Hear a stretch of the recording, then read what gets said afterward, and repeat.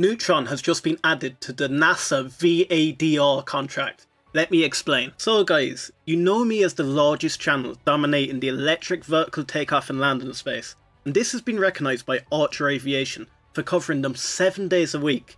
But together, we're going to grow into this Rocket Lab space also. This is one of our biggest projects yet, so make sure you bang that subscribe button, as over the next week I'm going to answer 20 of the biggest Rocket Lab questions by investors in only 3 minutes each. We will be one of the largest channels when it comes to Rocket Lab, I guarantee you that. Anyway, let's get back to this question. Let me explain the Neutron NASA deal. Rocket Lab have just announced a pivotal expansion with its partnership with NASA. Rocket Lab revealed that the new medium-lift reusable rocket Neutron has been integrated into NASA's Venture Class Acquisition of Dedicated and Rideshare contract, or VADR. This agreement marks a significant step forward for Rocket Lab, leveraging its established reputation with Electron to now offer a broader spectrum of launch service through Neutron. Neutron's inclusion in the Vadr contract underscores its versatility, enabling Rocket Lab to facilitate a variety of missions across different orbits,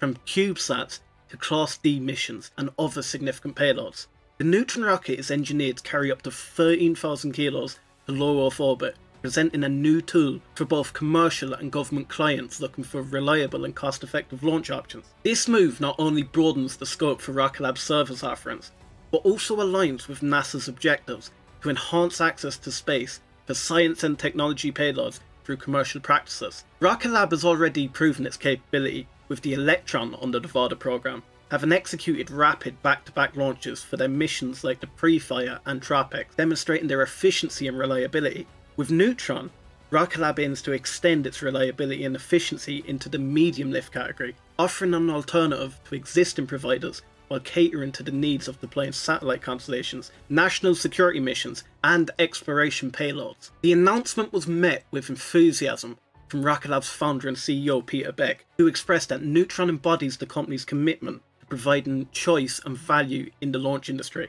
Peter said, "Neutron brings choice and value to the launch industry and is an ideal rocket to support NASA's goals, with Vadr to provide new opportunities for science and technology payloads through commercial best practice." This highlights the synergy between Rocket Lab's capabilities and NASA's mission objectives. This contract also builds on Rocket Lab's previous achievements, like its on-ramp to the United States Space Force OSP-4 program and its strategic positioning for the National Security Space Launch Lane 1 program. These contracts signify trust in Neutron's capabilities, not just for NASA's scientific endeavours, but also for critical national security operations. The development of Neutron continues at a brisk pace, with significant advancements in production, infrastructure and component testing across Rocket Lab's facilities in the United States. The rocket's launch site at Wallops Island, Virginia is nearing completion, setting the stage for Neutron's debut from Launch Complex 3 in around mid-25.